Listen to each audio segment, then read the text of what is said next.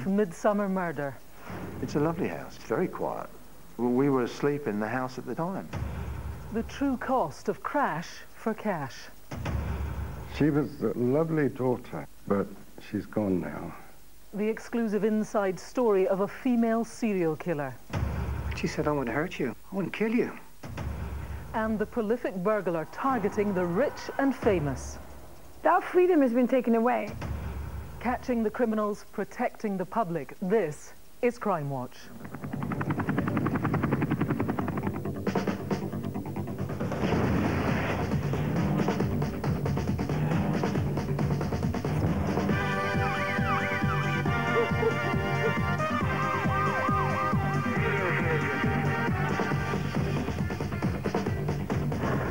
Hello and welcome to Crimewatch. We are live for the next hour with this month's latest crime investigations, news and appeals.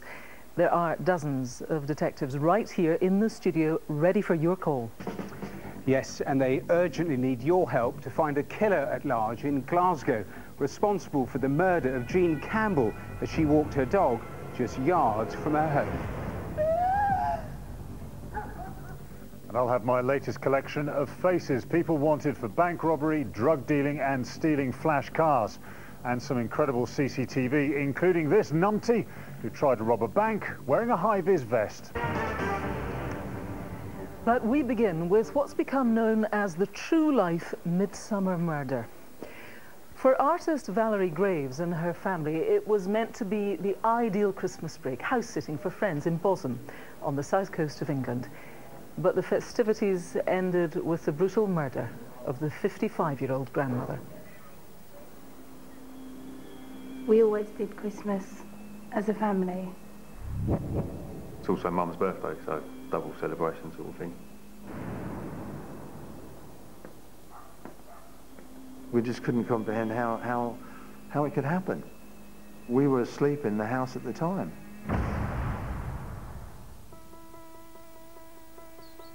Hi, Jan. Hi, Nigel. Valerie Graves spent last Christmas with her family house-sitting for a friend in the small village of Bosham, just outside Chichester. We were always invited down at weekends whenever we wanted to come down and stay, so it's just been a sort of a friendly relationship, and when they've not been there, we've been invited to use the home. Several family members dropped in over the festive period, whereas a core group made up of her sister Janet, her partner Nigel and Valerie's mother Eileen remained at the house for most of the holiday. Jan and Valerie's mother was ill prior to Christmas and she was hospitalised with pneumonia. And Valerie had come down from Scotland as a carer, and it was just decided that we would be able to all meet over the Christmas period and all stay in the house because it was larger. It's a lovely house. It overlooks Chichester Harbour. There's a creek inlet, wide open spaces. It's very quiet. We'd stayed at the house a couple of times a few years before, so it's somewhere that we knew. Christmas Day was a time for a double celebration. It was also Valerie's birthday. We always did Christmas as a family. Birthday celebrations in the morning and Christmas in the afternoon. She likes having the grandkids around for Christmas. I know we were really important to Mum, and that she was proud of us and that she spoke really highly of both of us. She was a big kid at heart, so she loved playing with the grandkids and messing around and being silly. She spent the whole day playing with Evie, my daughter, running around the house, playing all sorts of games, playing with all different toys. So they had a lovely day.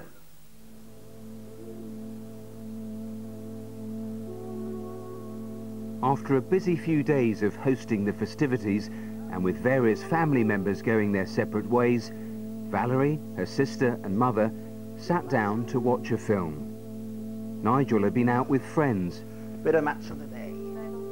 He returned home at about 9:20 that evening. They had a busy day, so everybody started to drift off to bed around about 10:30, and left me sitting there watching TV, and I went up later. I was usually last to bed, Before going to bed, I'd make sure that all the doors were locked and all the lights were out. And I then obviously made my way upstairs to bed.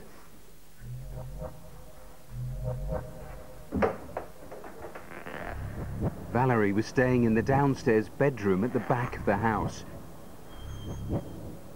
Detectives believe someone may have been watching her as she prepared to go to sleep.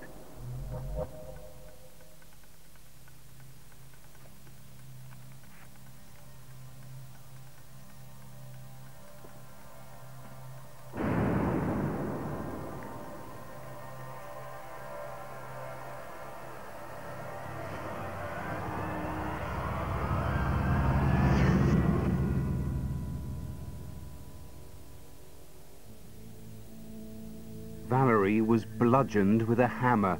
A single strike would have been enough to kill her, but the attacker continued, landing dozens of blows to her face.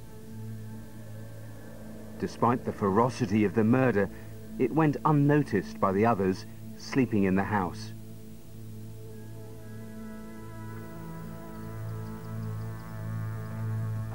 Jan was up first. The bedroom door was open, not wide open, but slightly more open than ajar. I sat in the bedroom and I was reading for half an hour. Then I came down and spoke to Jan and said, "Oh, is Valerie up?" Because her door was open. Not up yet. I think she's in with Mum. She said no, she hadn't seen her. Her mother was in the front bedroom on the ground floor. She may well have had a bad turn in the night, and Valerie may have gone in there to look after her or be with her. So we didn't think anything out of the ordinary. Do you mind going to the shop? At 9:20, Nigel went out to buy bread and milk. It was then that Janet decided to see if Valerie wanted a cup of tea.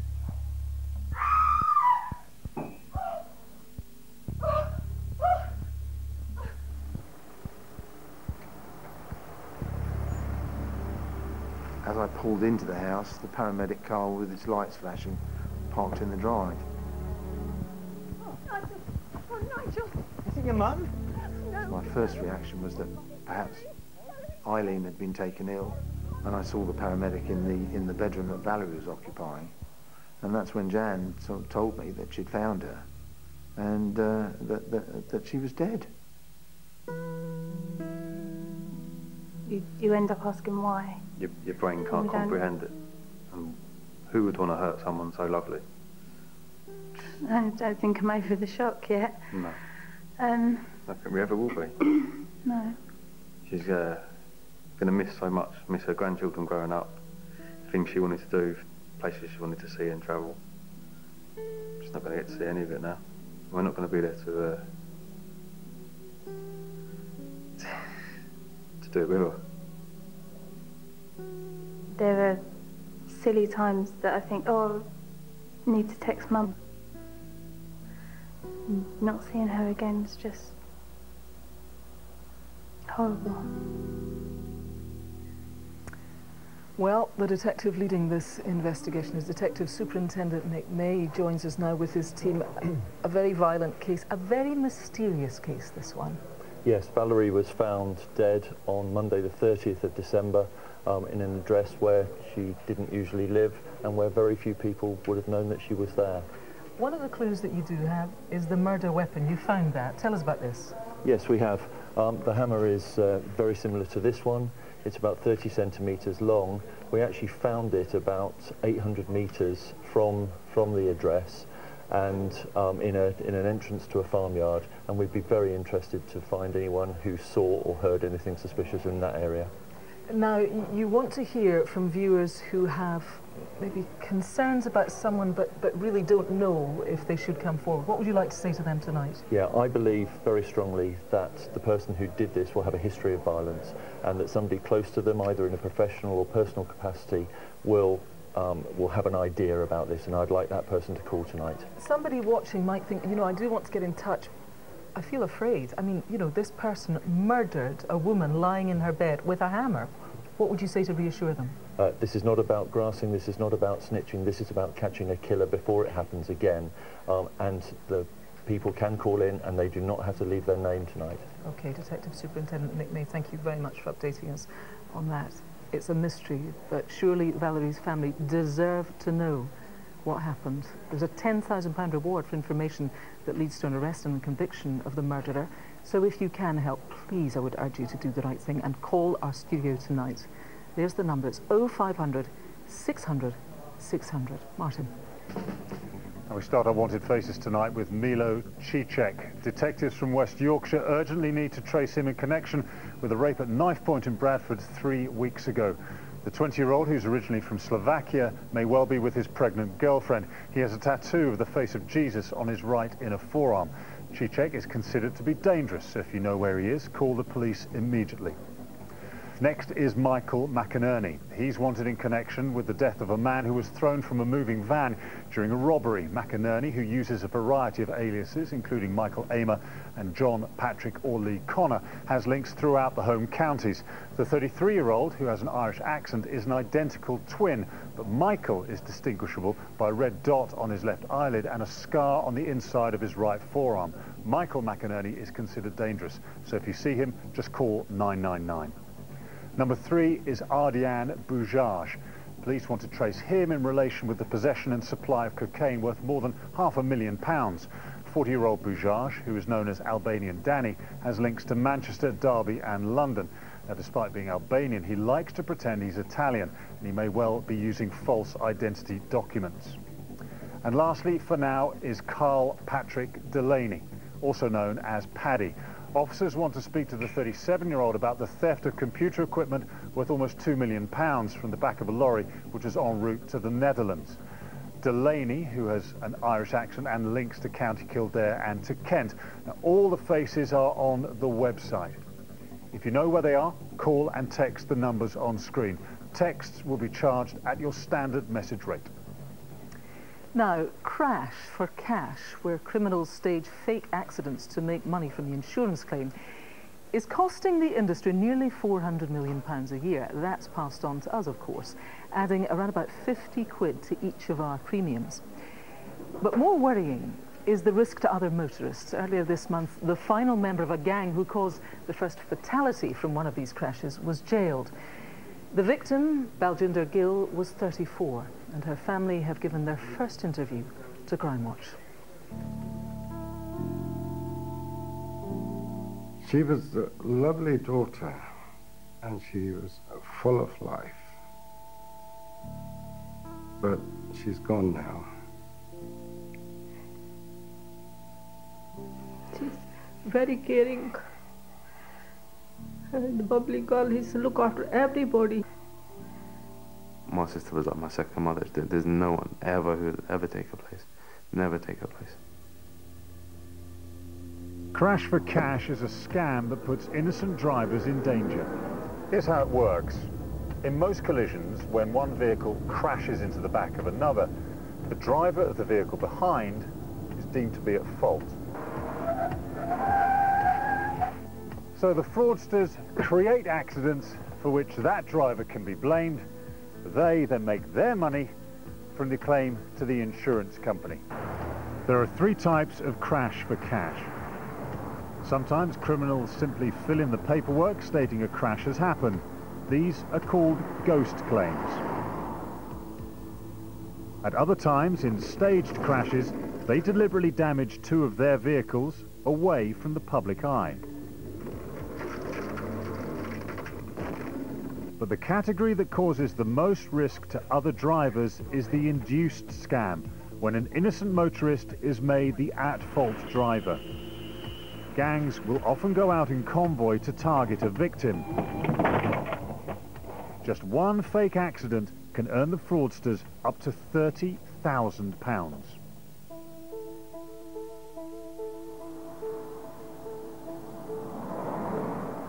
Here at Silverstone, the insurance industry's research teams are demonstrating automatic braking systems, which they believe could reduce collisions. A sensor on the vehicle detects when the car in front is too close and slows down to avoid hitting it.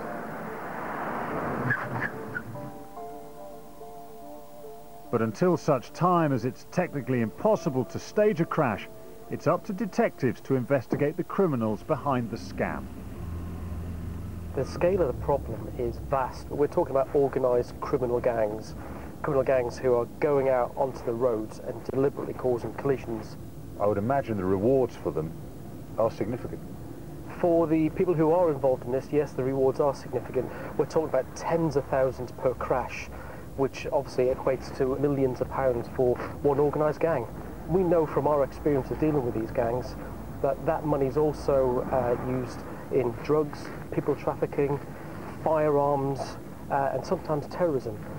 Police typically make several arrests during the course of a single investigation. They often receive leads from the Insurance Fraud Bureau, set up by the industry to spot bogus claims. We have information about all claims and policies across all motor insurance. We then collect that data together and we analyse that to find the trends and patterns that the fraudsters are trying to hide from us. They estimate 1 in 7 personal injury claims are linked to suspected crash-for-cash scams. But the human cost of the crime was shown when Baljinder Gill became the first person to die as a result of crash-for-cash.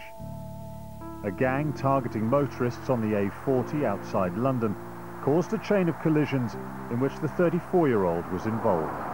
Baljinder's car was left disabled in the third lane of this road when a Renault traffic van came down the road in lane 3 and crashed into her car. Baljinder was killed instantly. Baljinder is gone. To me, there is no life for me without her. Because when person is gone, he'll never come back. It's only memories with us. This isn't really happening. It didn't really hit home for a long time. For a long time, I just refused to accept that it happened. I miss her a lot. Earlier this month, Irenia Staniak became the last of the gang to be convicted of causing Baljinder's death by dangerous driving and conspiracy to commit fraud. He was jailed for 9 years. The other members of the gang were previously sentenced to a total of 38 years for their part in the scam. As a police service, it's really important for us to make sure that we leave no stone unturned in trying to investigate such serious matters as these. We will investigate it, we will find you, and we will bring you to justice. My wife, my youngest son, they're looking at me, they're asking the answers. Where did we go wrong? What did we do to deserve this? And I don't have no answers for it. Well, I'm joined now by DCI Dave Wood of City of London Police, whose team deals with all kinds of insurance fraud, as well as BBC One Formula One presenter and lifelong motoring obsessive, Susie Perry. Welcome to you both. Dave, to you first of all, Crash for Cash has been around quite a long time. It's evolving though. Explain a bit more about it. That's right, Kirsty. We've seen a recent trend which goes by the name of Flash for Crash. What that involves is villains plotting up their vehicle at a busy junction. They then beckon the oncoming innocent motorist to proceed ahead by flashing their lights. As they do so, the villains drive their car into the innocent motorist, causing a crash, which then creates their meal ticket. It's horrendous, isn't it? We saw the devastation that's been caused to Baljinder's family by her death. Your family was involved, quite recently in something that you suspect was of this type. Yeah, well, a couple of years ago, it was a classic, really. 3 cars on a slipway. It was my father, him being the third car. The first car acted quite erratically. The second car slammed on the brakes. My dad went straight into the back of that second car, wrote his car off, and then realised when he got home he had no car, was in complete shock, and thought that he'd probably been scammed as well. Dave, when people watch this tonight and they see some of that CCTV film, what do we do? It's very difficult to give advice, surely, to motorists. What advice would you give them if they get caught up in something like this? I'd say 3 things I'd like to say to them is first, be safe when you get out of the vehicle. Secondly, be alert, so record any details that you can at the time, such as the location, the time, any damage to either vehicle, the number of occupants in the other vehicle. That's quite important. Right. And if they're confident enough, take photographs of the damage and also the driver of the other vehicle, And the last one would be is if they genuinely think it is a crash for cash, then get on the phone and request the police to attend the scene of the crime. Right, all good advice. What about the actual driving itself, day to day, Susie? What should we do when we're out on motorways, dual carriageways? I think making awareness is key, really. So if you are aware, you drive differently anyway.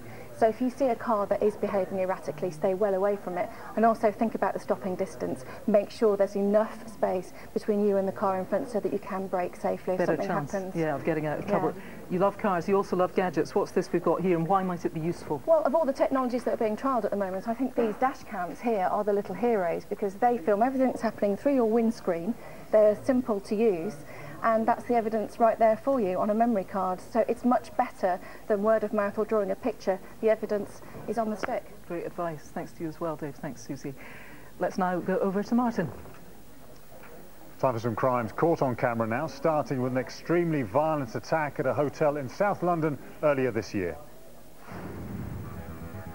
A man in a dark jacket walks up to the locked doors of the hotel during the early hours of a Sunday morning in March. Two men who are part of a gang who'd been harassing him in the street follow him into the foyer, accompanied by a tiny brown puppy. A security guard opens the door as a third man carrying a skateboard arrives. The man in the dark jacket fronts up to one of the gang who was threatening to stab him and lashes out in desperation. And then it all kicks off, with the men moving into the reception area. One of the gang hits the man in the dark jacket with the skateboard. And then they set about the victim in earnest, punching and kicking him and stamping on his head. One of them repeatedly hits him with the skateboard while another kicks him in the face. With the victim now unconscious, they leave. But they aren't finished. Just minutes later, they and the dog are back, and the violence erupts once more as the man in the jacket with the red sleeves sets about the victim with the skateboard, hitting him over and over again. Finally, the three of them walk off. These thugs injured the victim so badly his brain swelled up and he is still recovering from his injuries. Tell us who they are tonight. A man in a black jacket and cap walks into a bookmaker's in Manchester city centre on a Thursday evening last December. He chats briefly to the man behind the desk before leaping over the counter and grabbing him. The pair grapple, with the man in the cap punching the cashier several times. During the struggle, the attacker tried to open the cash drawer, but it was locked, so he ended up fleeing empty-handed. Now he took nothing, but he left this lovely shot of his ugly mug. Name, please. If you need another look, all the CCTV you've just seen is on the website. Call and text the numbers on screen if you can help. Right, still to come, will someone watching tonight be able to name the killer of Jean Campbell, murdered in a Glasgow park just moments after these pictures were taken? And some good updates on previous appeals, including a conviction for this thug who bottled a man in a row about his sexual prowess. But first, Matthew's got a roundup of the latest crime news. A female teacher has died after a stabbing at a school in Leeds. Police have arrested a 15-year-old male pupil in connection with the incident, and he is currently in custody. Officers were called to Corpus Christi Catholic College this morning.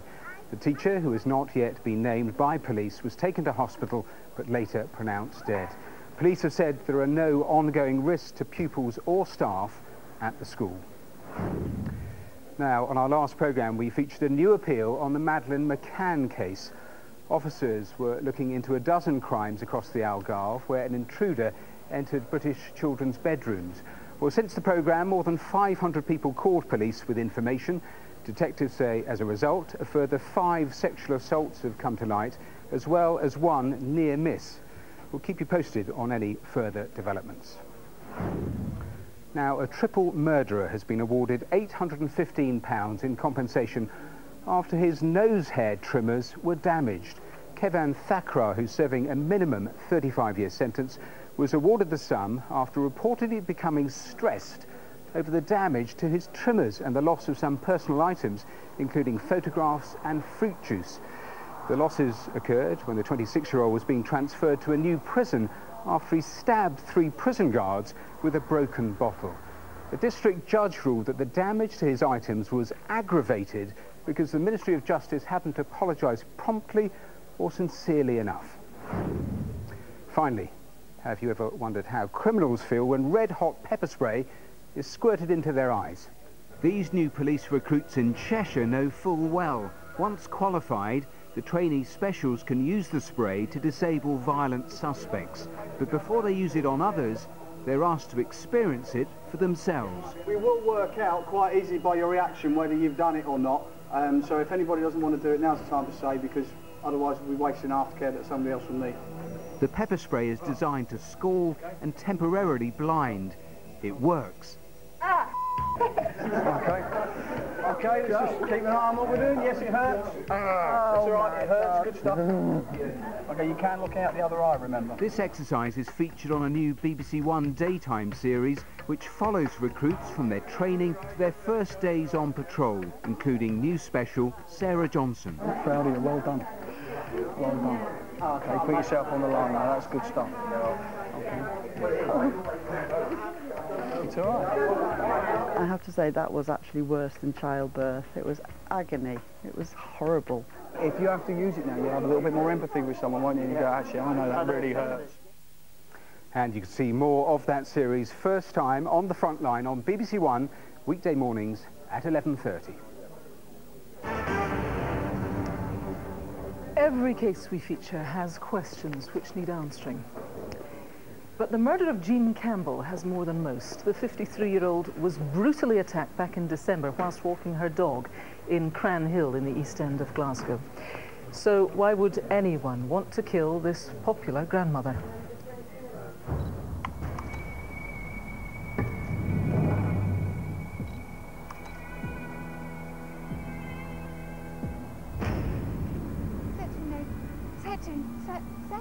Jean Campbell had lived on the Cranhill estate in the East End of Glasgow for more than 30 years. It was home to her, her husband John and dog Kai. Her 3 children had also grown up there. She was a tiny wee woman who took no nonsense, but she wouldn't see anybody left out. She would do anything for anybody. So she would. Jean had lived through challenges. She lost one of her sons when he was just 24 and 14 years ago had a brain hemorrhage. We didn't think she would have survived that. She did. But she was determined.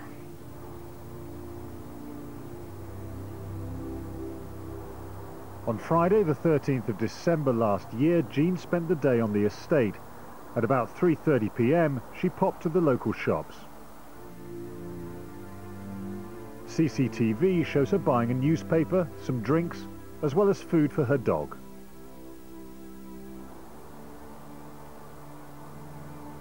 Must be a winner.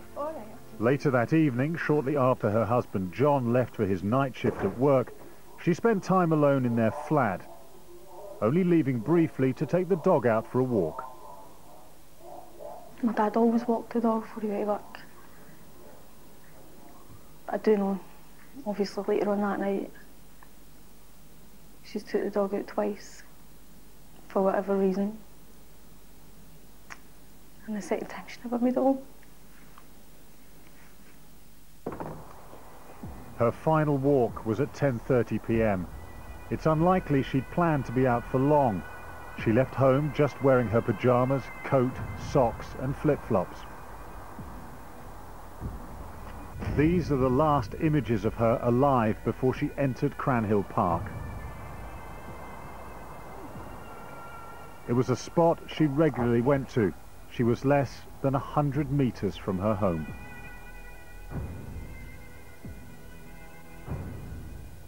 Kai! Kai, where are you, boy? Come here, Kai!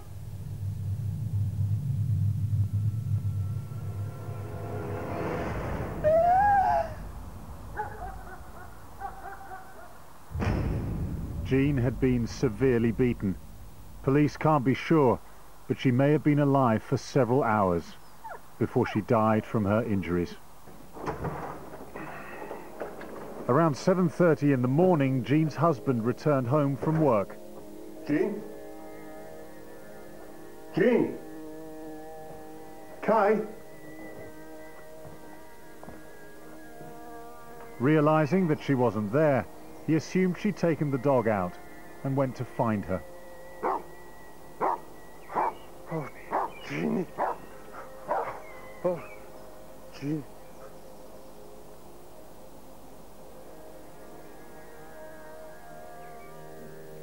Just remember leaving my house and going to my uncle's, and that's when my dad and my brother were. And we get told it was a murder investigation. I actually thought she'd died of a brain hemorrhage. Somebody does know something, and somebody knows who's responsible, whether it's through talk or anything. And it's just, don't keep somebody else's secret, actually, whereas at the end of the day, it's, I don't want somebody else's family going through this. I wouldn't wish this on anybody.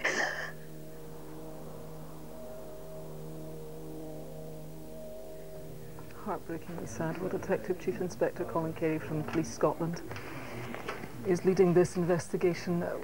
Understandably, you know, the family are torn to pieces by this. They need some answers tonight. Absolutely. You can see the terrible effect that it's had on Leanne and their family. Jean was a loving wife, mother and grandmother, and to lose her in these horrendous circumstances is absolutely devastating. I would ask that if anybody is withholding any information or protecting any individual, look to their conscience tonight and phone in with the name of that person. Let's look at the evidence you have. Let's look at this CCTV. Just take us through this again, would you, Colin? Jean's last sighting was captured on CCTV. She's seen walking from her home address along Belrock Street with the dog towards the entrance to Cranhill Park. Now that's about 10:30 on the night of the 13th of December last year. She's wearing pyjama bottoms, a quarter-length black padded jacket with the hood up and flip-flops, which would tend to suggest that she wasn't out for any great length of time with the dog. Yeah. Normally she's not out for any longer than 20 minutes, and on this occasion that would be the case. Now, we reckon that somebody knows something within the area. Now, if anybody's appeared at anybody's door that night, maybe a bit dishevelled, it looks out of place, please come forward. Yeah, just briefly on that, I mean, you think the key to this lies within Cranhill itself, do you? Yes, the response from the community has been good. However, we still need their help. Jean was well known in the local area. She lived the majority of her adult life in Cranhill. Now, and we believe the answer lies within the local community, and if anybody has any concerns regarding any individual, someone who may be acting differently or out of character, please come forward tonight. Okay, for now, Colin, thanks very much. I mean, you heard what Colin said. The answer to this surely lies with someone's conscience, and now is the time to come forward. I would urge you to do that. Do the right thing. 0500 600 600. Calls are free for most landlines. Some networks and mobile operators are going to charge. Or you can speak anonymously if you'd rather do that to Crime Stoppers. Let me give you their number. They're 0800 555 111. Let's go to Matthew. News on some other appeals now. Detectives in Essex are investigating the murder of 33-year-old father of 5, James Atfield, which happened in Colchester at the end of last month. Jim, as he was known, died after being found seriously injured in Castle Park in the city at around 5:45 a.m. on Saturday, March the 29th.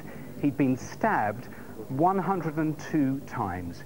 Jim was last seen at the River Lodge pub in the Middleborough area of Colchester the previous evening. He left at 10:09 p.m. and unusually he left most of his pint behind.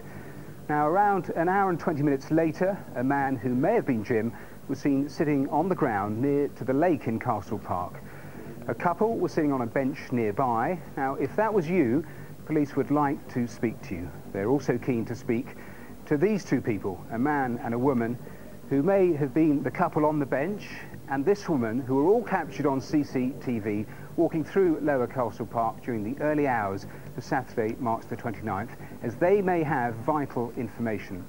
So if that is you, or you know who they are, please call the incident room on 01245 282 103.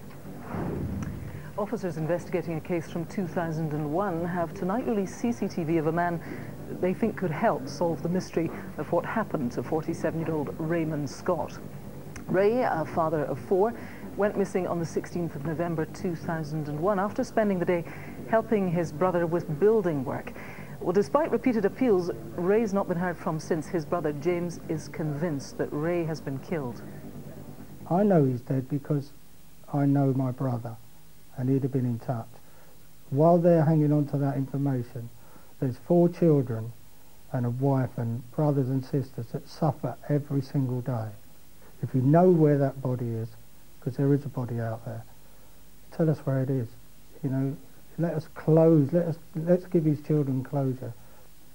Well, what you're about to see now is the newly enhanced CCTV. It's from April 2002, and it shows a man police believe was making a phone call to Ray's brother from a payphone on the platform of South Harrow train station. Officers think that this phone call is related to Ray's disappearance, and they're now urging that man to come forward. The male in question arrives at the station about 8:36 on that Sunday morning. He then spends some minutes on the platform, and he goes to the telephone box at 8:43 and makes a phone call to Ray's brother. After that call is finished, he then returns to that phone box on 2 other occasions. So it may be he was trying to make another call or decided against it, I don't know. But in essence, that footage is quite important to us. It shows someone there making a phone call to Ray's brother at that time, and we want to know what was that call about. So if that is you in the CCTV, or you know who it is, then please do get in touch. There is a £20,000 reward for information that leads to a conviction. Right, still to come, an exclusive insight into the crimes of serial killer Joanna Dennehy. She is obsessed by the ability one human has to actually snuff out the life of another. And the hunt for the prolific burglar stealing from the rich and famous. Our freedom has been taken away, and I would do anything to protect my family, but I'm a skinny little woman. There's not a lot I can do. But first, Martin's got some more wanted faces. We start this time with 24-year-old Luke Jones. Detectives want to trace him after a security guard was robbed while delivering cash to a bank in Prestwich in April last year. The guard suffered a broken jaw and £25,000 was stolen. Jones, who has links to Salford, Manchester and Edinburgh, is considered dangerous. So if you know where he is, call the police immediately. 6 and 7 are Daniel Williamson and Jermaine Green. Police want to trace the pair in connection with a series of residential burglaries in London and Surrey, during which prestige cars and gold jewellery worth hundreds of thousands of pounds have been stolen.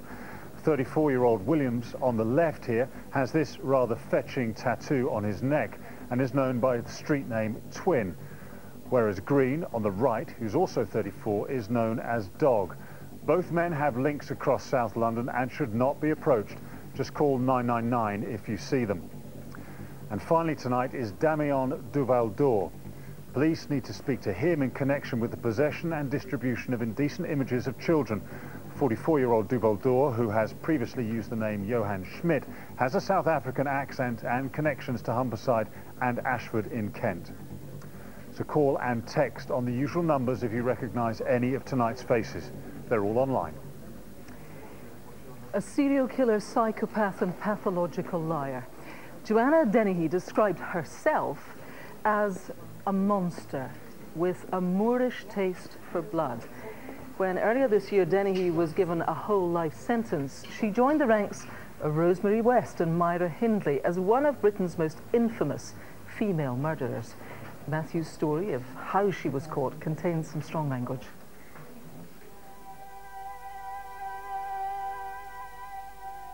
It was like a river of blood. She just kept coming for me. The most dangerous of people, you can't predict what they're going to do. The story of Joanna Dennehy, the serial killer, is a dark and deeply disturbing one. It begins with a missing man and ends with 3 dead, their bodies dumped in ditches, and 2 others fighting for their lives. But how did this mother of 2 become a cold-blooded killer who murdered men for fun? Dennehy grew up in Hertfordshire with her parents and younger sister. Her childhood seems to have been comfortable and ordinary. But in a twisted fantasy, She claimed she'd been abused as a child, and even that she'd killed her father. She is obsessed, fascinated by the ability one human has to actually snuff out the life of another. But she wouldn't be satisfied with just the fantasy of murder.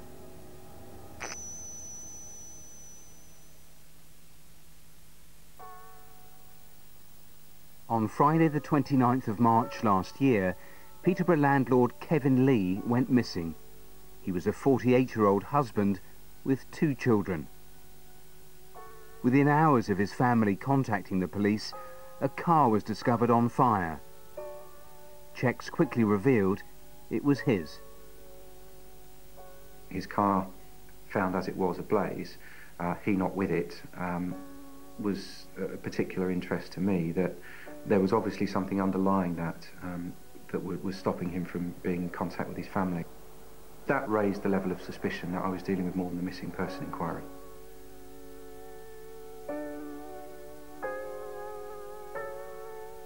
Their worst fears were soon realised. The body of Kevin Lee was found in a ditch. He'd been repeatedly stabbed in the chest, including through the heart. In a final act of humiliation, he was wearing a black sequin dress pulled up above his waist. The missing person case was now a murder investigation. You're standing literally in the middle of a field, you realise you've got no CCTV, you've got no witnesses.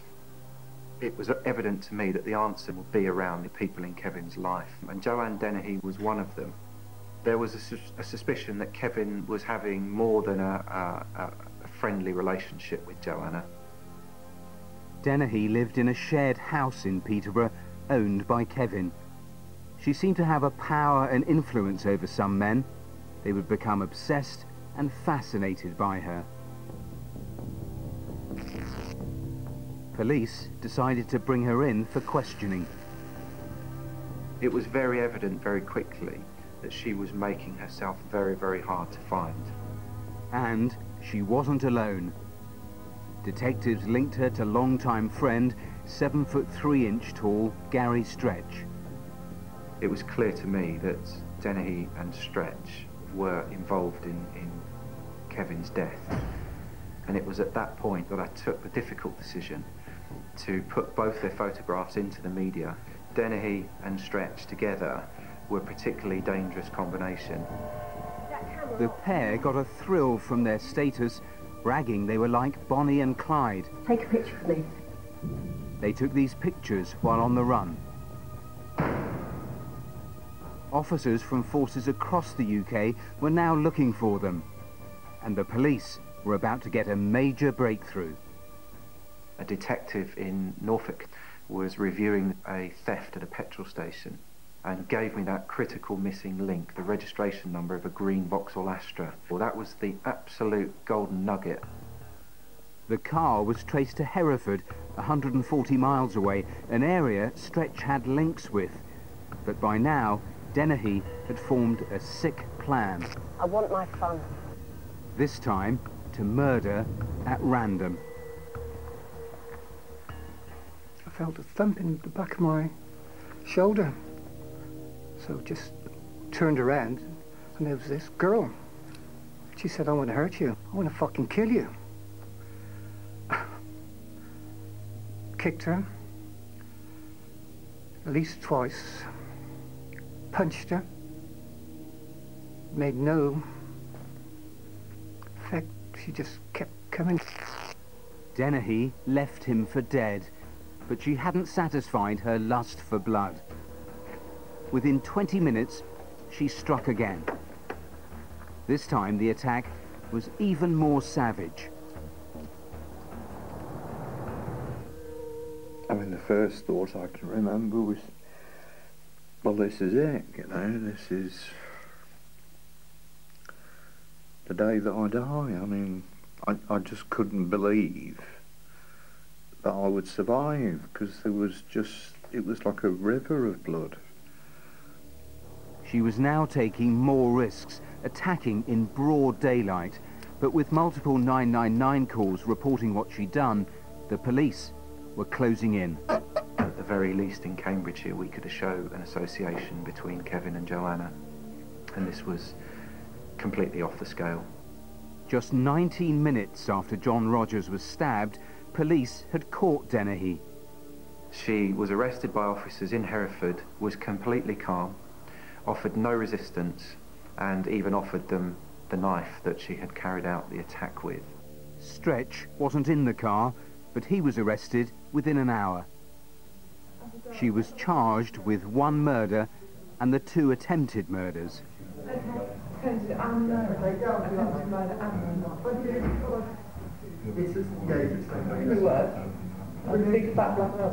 She's facing an inevitable fate. The cavalier, defiant behaviour that we see in the footage is a desperate last attempt to avoid the consequences, not to have to face up to that. But there were further horrors to come. 2 more bodies were found, not far from Kevin Lee's. The sense of shock that went through the incident room when I relayed that to my team was palpable. And it was, I guess, that critical moment where we all realised that we were dealing with something extraordinary now. Łukasz Slabozewski would turn out to have been Daheley's first victim. Originally from Poland, the 31-year-old had only known her for a few days. He was stabbed once through the heart. The second body in the ditch, and also Daheley's second victim, was 56-year-old John Chapman. He was murdered at the house he shared with her. She stabbed him once in the neck and 5 times in the chest, including again through the heart. She moves on from a simple, straightforward murder style to one which is much more frenzied. She's less focused on the ultimate destruction of the individual. She's done that, she's experienced that, and she's liberated now to express her full sadistic desires. Only Daheley knows exactly why she killed. During 14 hours of police interviews, she refused to cooperate. Did you murder Łukasz Slabozewski? Did you murder Kevin Lee? Did you murder John Chapman? But while awaiting trial, she surprised everyone, including her own legal team, by pleading guilty. At the Old Bailey, she laughed, joked and swore in court as she became only the 3rd woman to be given a whole life term. She's in company of Hindley and West as female serial killers. The nature of her crimes are very different, but just as shocking. She's the only female serial killer I can think of, other than Rose West, who has committed the crimes purely for their own sake, for their own sadistic thrill. Actually, what you've got is probably the most dangerous of people. You can't predict what they're going to do, and it's absolutely right that she will die in prison. It's a staggering situation. There's the why. Was any more understood about the why? No, we don't, partly because of that late guilty plea. Her sister said it was all about Daheley trying to control the trial situation. We know she had a pretty normal childhood, doting parents, doing well at school, but by 15 she was beginning to go off the rails. Drink, skunk cannabis, she left home, but nothing that fully explains that descent into chaos. I mean, by the end she certainly loved the notoriety. She's said to have danced around the television when she saw herself in news reports. I spoke to one criminologist who suggested perhaps once the spotlight faded, she'd offer up some sort of explanation, because rather like in the way of the Moors murderer, to keep the focus on here, Ian Brady, control is everything, and the why is the one thing they control. Just briefly, psychologists, the police, did they say she would have gone on killing? Oh, undoubtedly. They think the number of attacks would have increased, also the level of violence would have increased. Once she crossed that line, all she wanted to do was kill. There are only 2 positive. One, the police caught her so quickly. The other is that Joanna Daheley will spend every day of the rest of her life in a prison cell. Matthews, thank you. Let's go to Martin now. More crooks on camera now, starting with an arson attack in Berkshire earlier this year. CCTV cameras installed at a private house in Slough capture a group of men walking along a residential street late on a Monday night in February. Two of the men walk up to the front door where they spray some sort of flammable liquid onto the floor. A third man then appears and throws a match, but it doesn't catch light, so he tries again. This time the liquid ignites and engulfs the door in flames. The men then run off. Thankfully, no one was injured. Now, these men set light to a family home. Tell us who they are tonight. A group of friends walk up to a bus stop in central London early on a Saturday morning last June. They check the timetable before two of them walk off, leaving one woman to wait for her bus. Also at the bus stop is a man wearing jeans and a dark jacket and carrying a rucksack, as well as an older guy in a suit. The older man catches his bus, leaving the woman and the man in the dark jacket alone. After a few minutes, the man suddenly lunges at her and sexually assaults her. He then runs off. Now, those images of the attacker weren't great, but these ones, which were captured by another camera, are. Who is he? A man wearing jeans, a hard hat and a high-vis vest walks into a branch of Lloyd's Bank on a Thursday afternoon last month. Having ensured he's as visible as possible, he's also forgotten a vital piece of his disguise. You're supposed to pull up your mask before you walk into the bank. He approaches the counter, where he finally pulls up his mask and pulls out what looks like a handgun, pointing it straight at the terrified female cashier. He demands she hand over money, but she refuses. He waves the gun around as the frightened employees try to escape to safety. Getting nothing, he leaves empty-handed, concealing the gun in his pocket as he does. He tried to commit armed robbery whilst wearing a luminous jacket. Name this bungling bank robber tonight. Well, if you can name anyone featured in tonight's CCTV, please get in touch in the usual ways. News now on some previous cases. In January, we showed you this shocking footage of a man smashing a beer bottle in the face of another man outside a nightclub in Harrogate. We had lots of calls to the studio that night, naming him as Stephen Mark Gibson from Easingwold in North Yorkshire. And the following day, he handed himself in to police. Well, earlier this month, Gibson was given a 20-month suspended prison sentence in order to pay £1,500 compensation. Apparently, the whole thing happened after an argument over their sexual prowess. Now, in November, we showed you this CCTV of an attempted robbery at the Barclays Bank in Llandaff in Cardiff, during which a security guard was ambushed as he made a cash delivery. Well, an off-duty police officer from the West Midlands was watching the show that night, and he identified the robber as Naeem Ariodeh. Earlier this month, the 21-year-old was convicted and sentenced to 32 months in prison. Great result. And finally, last year we showed this footage of a man who indecently exposed himself and committed a sex act in front of two young girls on a bus in Devon.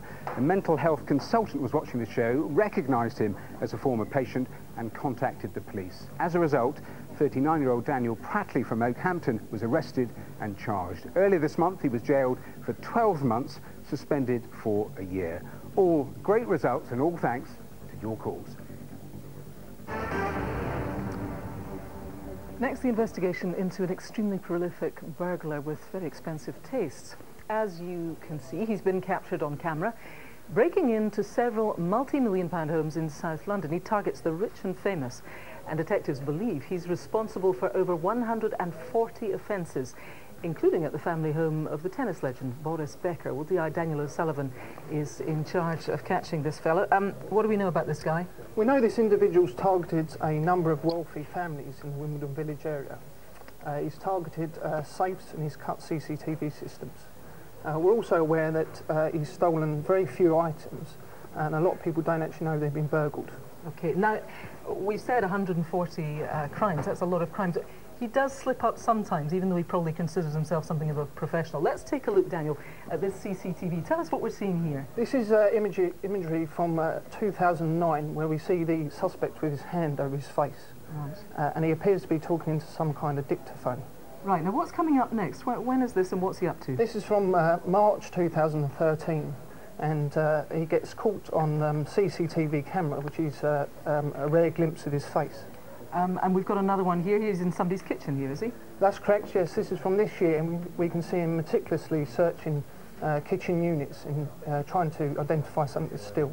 Right, okay. Now as we mentioned, Boris Becker's family, their house was broken into. Luckily, the Beckers weren't at home on either occasion. But Boris's wife, Lily, has spoken to us about how it feels to be targeted by this man. Not only do I have to switch on all the alarms, I have to leave some lights on in the house. And when I can't enjoy my living room because it's connected to the garden where he's jumped over a few times. Our freedom has been taken away, and I would do anything to, you know, protect my family. But I'm a skinny little woman. There's not a lot I can do. He can't make this his profession. He cannot just get away with this and take people's stuff. We've even talked about moving and really creating almost a fort, but making it so safe that I feel safe, and that shouldn't be like this. It shouldn't. That was Lily Becker there. So if you know who this man is, then please do call the number on our screen now. And if you yourself have been a victim of crime, there's always the victim support line. They're on 0845 30 30 900. Just time now for a very quick last update on what's coming on the phones. Here's Martin.